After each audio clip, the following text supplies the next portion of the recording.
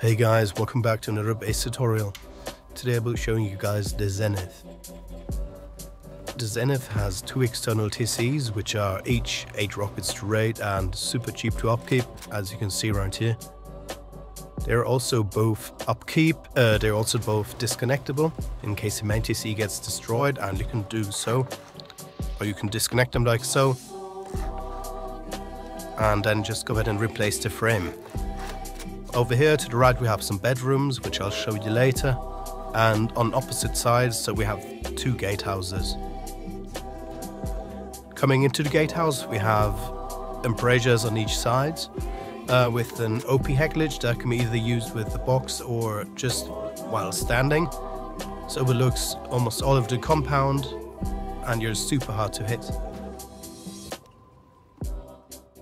Compound itself has a funnel wall, which is basically a second layer of compound once your normal wooden walls get breached. This specific area is overlooked by turrets behind double chain link, which are impossible to break unless you break the chain link first.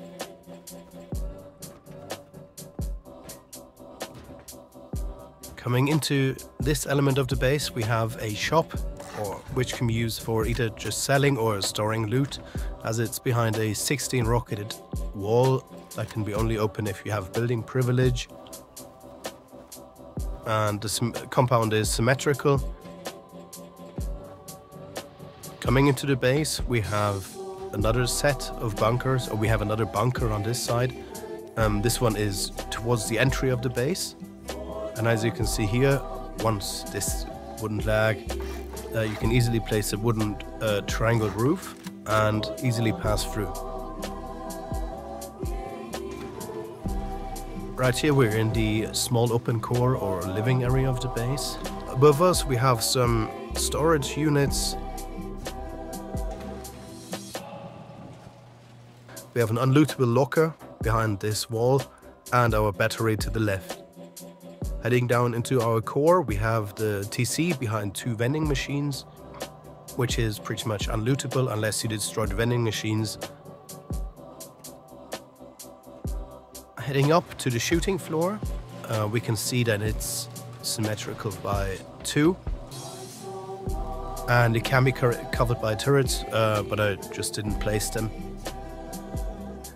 And we have some really nice peeks into the compound.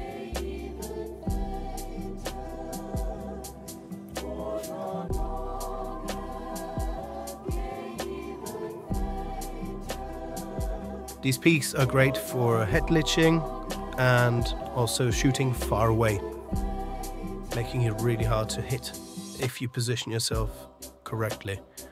You also have full vision over the roof and a jump up, which is fine if you get used to it. It can look quite challenging, but it's pretty much fine. The roof is overlooked by turrets, which cover all of it, and you have several peaks down into the compound but also far away.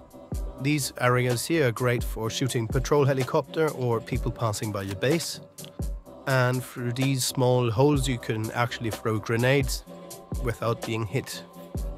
Over here we have some more storage that can be used for kits or just drop boxes while landing with a minicopter. Let's get straight into the build tutorial.